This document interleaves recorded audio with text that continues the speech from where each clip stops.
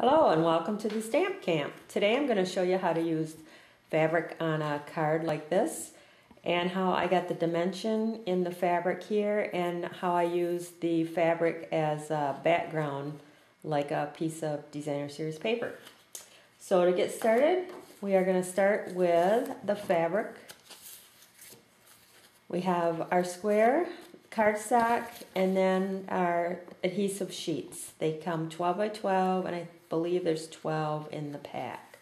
Now we're going to start by peeling off the paper. If I can get it to peel. Sometimes it's a little easier said than done.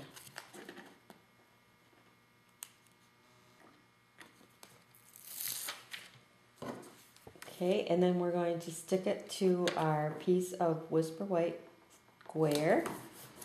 Now, the color cardstock that I use to put on the back of the fabric, I usually try to use the color that's in the fabric. So there's quite a bit of white, so that's why I went with the white. Now you're going to take your bone folder and just make sure that it's good and stuck down.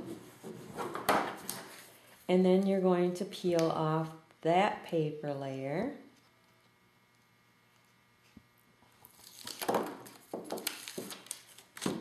Take the fabric and stick that to the square. Take the bone folder and just make sure that that gets stuck down really good. Now I like to use cardstock with the fabric when I'm going to make it on a card just because it makes it stiffer for me. So now this is ready for my card.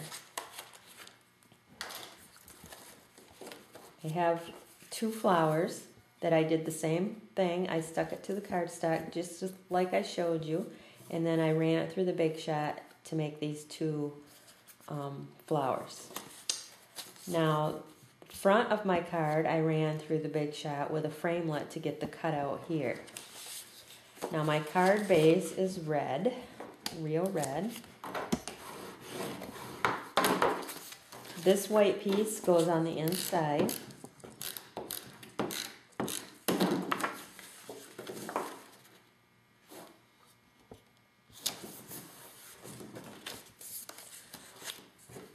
Now on this piece here, I'm going to use the curly, I think it's curly label, I'm not sure.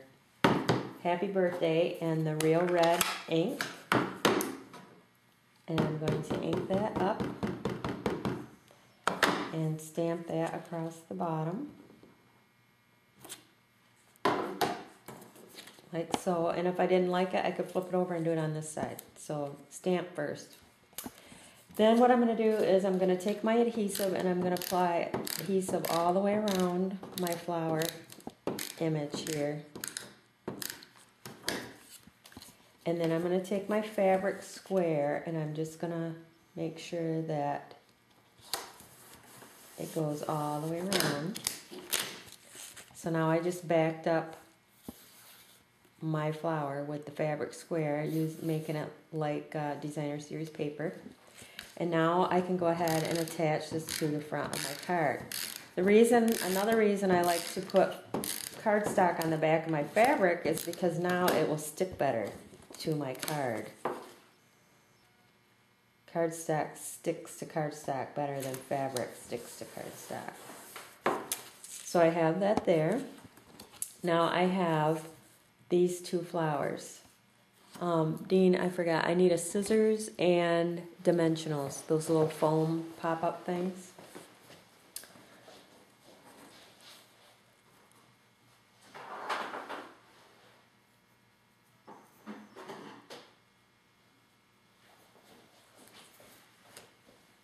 Thank you. So now the bottom flower, what I'm going to do is I'm going to just stick a dimensional in the middle of that. And that's going to go in the center there. And then on this one, what I'm going to do is on the petals, I'm going to cut up all the way around. And it doesn't have, you don't have to go very far up because you don't want to cut your petals out, but you just want to come up a little ways. And then you can either take your bone folder and fold them out, because it's got cardstock on the back. It's gonna stay however you put it, because it gives it that stiffness. So you can play with it as much as you like. Crunch it up, crunch those up. Then you're going to put a dimensional in the back, and I kind of turn it just a little bit. And then I have our Brights button, and I tied some of the white baker's twine. And I'm going to just get a couple of glue dots on the back and put my button in the center. Trim up the ends there. And then you can play with your petals a little bit. Crunch them. Give it some more dimension. Whoops.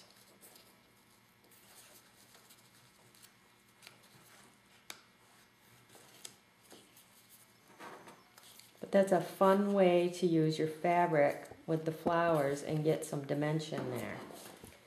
So there you have your technique for today with the fabric. 50% off until Sunday. Thanks for stopping by.